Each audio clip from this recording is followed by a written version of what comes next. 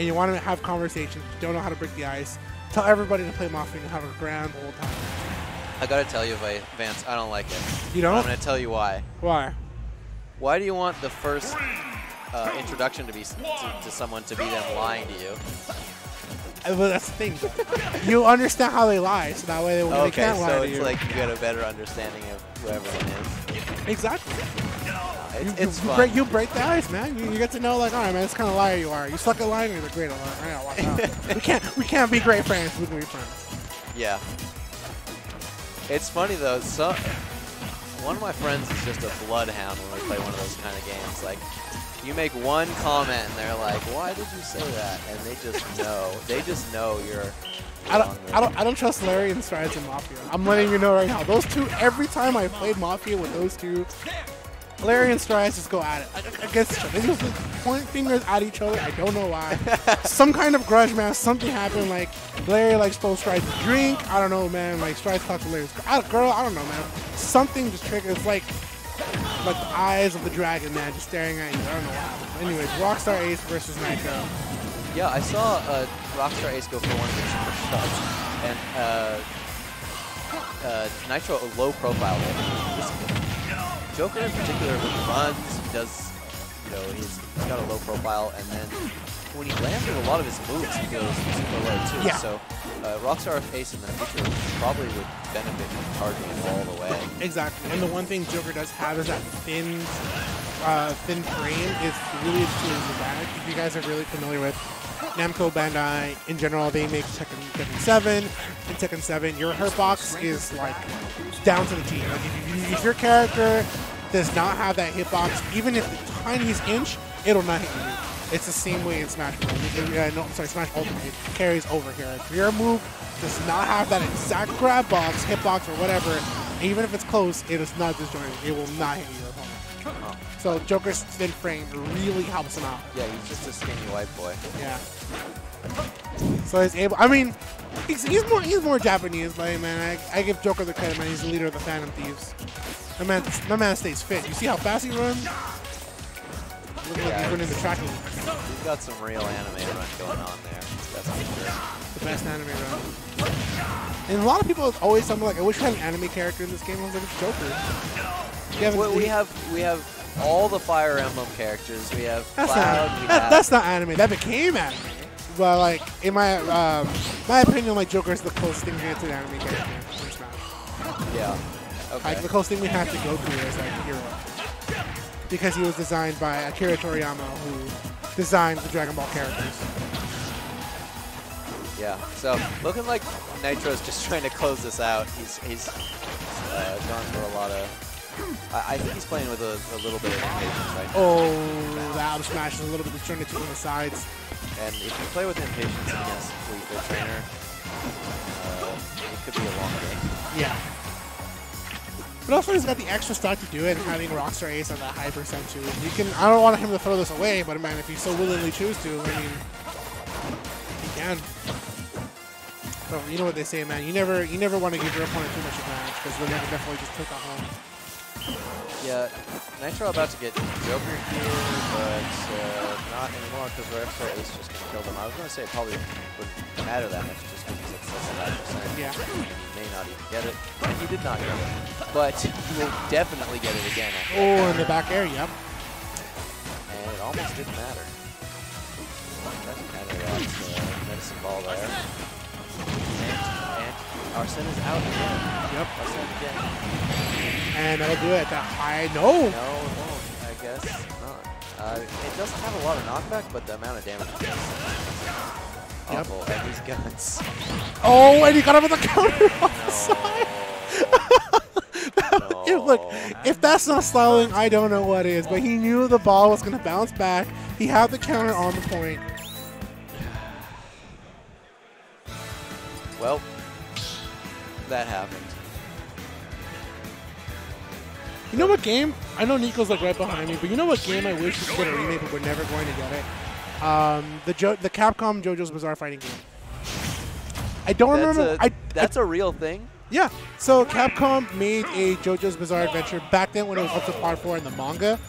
Because we're here at WNF, for those of you guys wondering. Like, they made that fighting game. It was made by Capcom, so it was done in the style of like, you know, Street Fighter and Marvel vs. Capcom. Actually, if I'm not mistaken, it used the same engine as Marvel vs. Capcom, the first one. Because like there's stands are like assists in the game. So that's the one game I feel like it'd be really awesome having here at WNF. Yeah, I actually recently started watching that show. It's not initially by choice, but I hate that I like it. I've been a fan of that show like before the memes and everything, so I tell people that's the one show I try to tell everybody like I love the show, but it's just like a couple other shows. But it's a great show. Like, you have to like really get into it. It's so stupid, but it's so entertaining. It's really great. It's definitely like I tell people if you're looking for a great anime to just watch in general, JoJo's Bizarre Adventure is all you could ever ask for and more. It's entertaining. It definitely has like the entertaining factor here, just like Nitro's Counter. Vance, I only watched it at my friend's place. You know and because I didn't want it polluting my Netflix suggestion. That's the worst part, right? I don't want it in my Netflix suggestions. Please get it off of my. You know what happened to me? Somebody watched. Wait, I'm not finished. Okay. And then I went to his house, and we were gonna watch a different anime, and I just left. I just left because we weren't watching JoJo. Oh, that's fair. That's fair.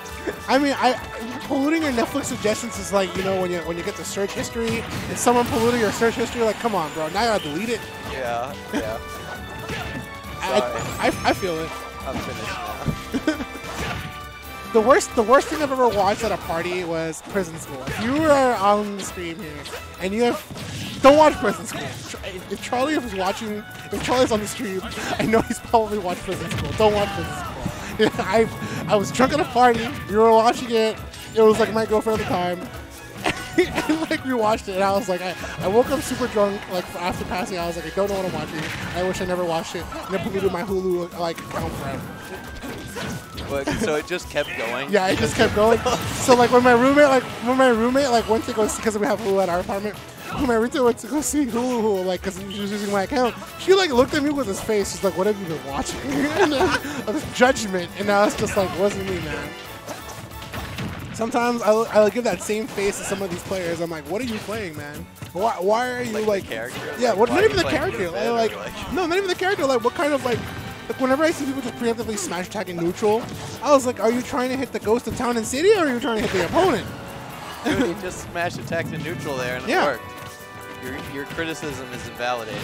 In some cases, man. I give RockStarAce and Nitro like, you know, like when you throw out a smash attack and you just hope your opponent will run into it. Yeah. I mean, it works sometimes, especially when you start charging it. Yeah. I actually do it in neutral. It's like those flies that fly into the lights. I must run into the smash attack. I only do it actually if I see my opponent is dash dancing along. If I see a lot of dash dancing, I was like, oh, I'm just gonna hit charge smash attack, and you're gonna run into it because you're dash dancing here like this. Oh Lord. Okay. It doesn't work all the time, mind you, because they can dash dash me for the purpose of getting a whiff punish. But like the lower players, I'll be able to figure it out or not. Nonetheless, though, going back to this game. Yeah. What's going on in this game right now? Looks like Nitro is up. Oh no, my man did not get the aerobic exercise he needed. He missed it. Rockstar actually SD'd twice in the last game he played on stream. Okay, see you, Vance. I think he said he was going off to watch an anime or something, prison something. Anyway, back to this game. Nitro up 2-0. 3, 2, 1, go! Looks like Halo's going to be the counter pick here. Definitely a bigger stage here. I like the choice just because Wii Fit Trainer's offstage game is pretty strong. Yeah. I don't know how strong that is against Joker though, because he's just able to go so low. Yeah, his tether is definitely one of the biggest tethers in the game too. He does have arse and out, so one thing for RockStarAce is like he has to also watch out his timing, and his forward smash there, I don't really question it too much, but I understand like why he might have went for it, positioning where it was. It's yeah. Joker in particular kind of has a very different recovery than a lot of characters that make it so that some characters that are really good at edge guarding just can't edge guard him as well as other characters, I feel like. Yeah. Back air, nice. Gets on the stage. My man is out there looking for another back air to secure the stock. Good up smash because it does hit from below a little bit though, so he's able to get that especially at the ledge. Well, yeah, I don't like this counter pick just solely because I think Nitro's going to get more opportunities to get Joker, and he's... Go Arsene. I was like, wait. Arsene, I was like, hold on for a second. I was like, get Joker. Hold on. No, every time I make a mistake with that, it's just because I'm testing you. You're testing my knowledge. Did I really play Persona 5? About the Monado arts and The Lemonade arts? the lemonade. Yeah, the blue Gatorade, red Kool-Aid, and Gatorade is not and purple soda. Yeah, what is it, grape soda? It should be the sports drink arts. I'm gonna be real with you, I actually don't like Gatorade. I don't do sports drinks. I take vitamin water. Like, it's amazing if you've been like playing sports. Oh yeah. Like it. Just not get out of it. No, I used to do boxing. Oh really? And, yeah, Awesome. I used to do boxing. So the point of the drink was to actually replenish the sugars in your body that you expend. Yeah. So I would do.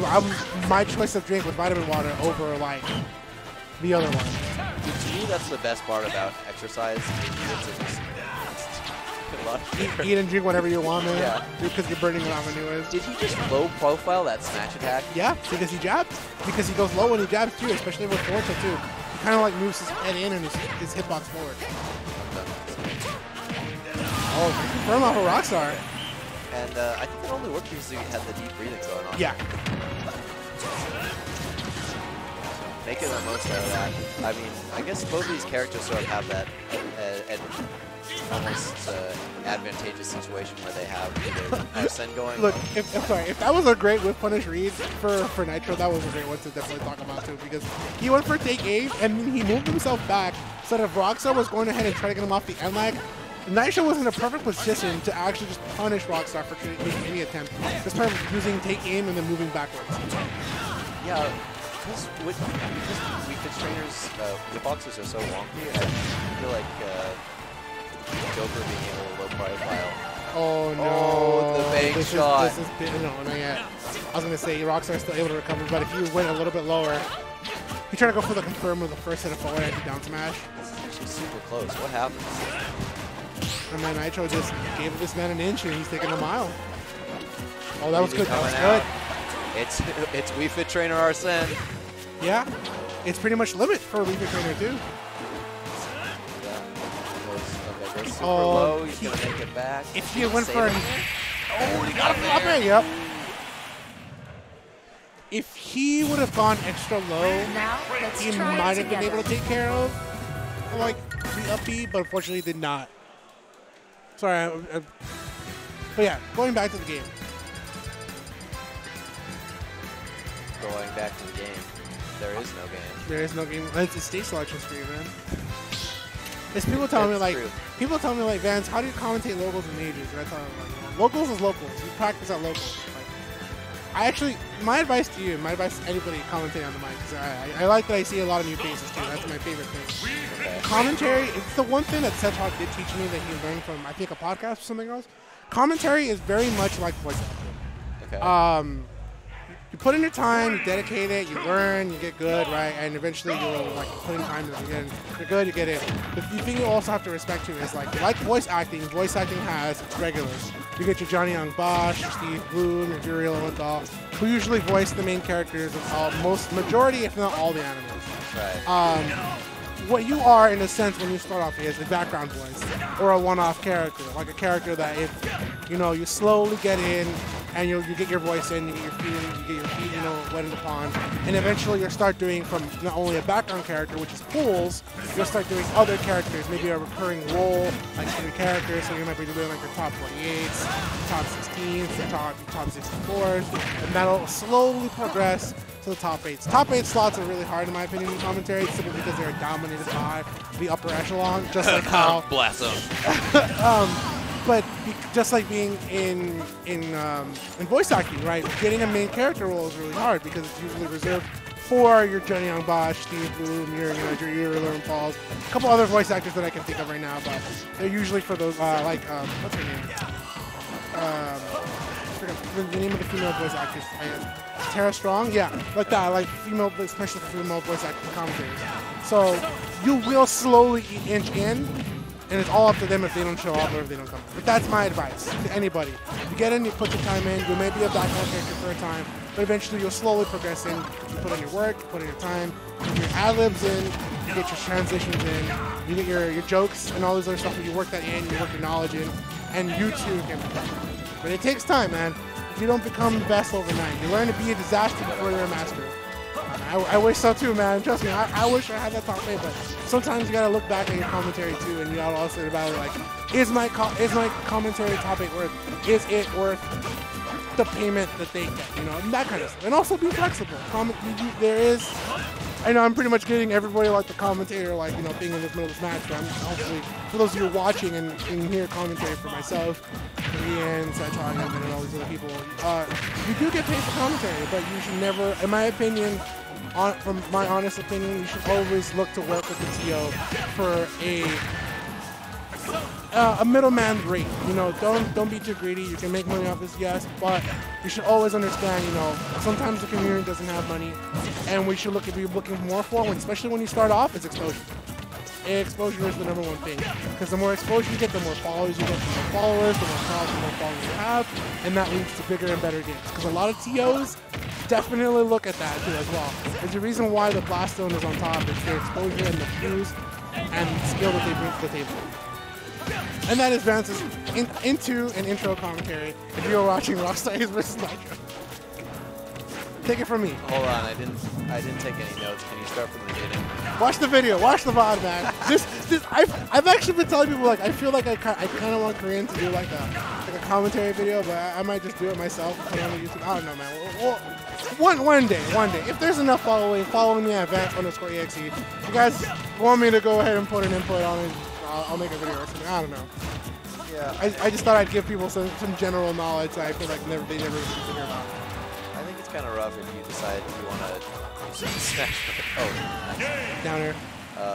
Just considering, we've gotten pretty big as a community, but as far as like the other major esports out there, like League of Legends or the one where the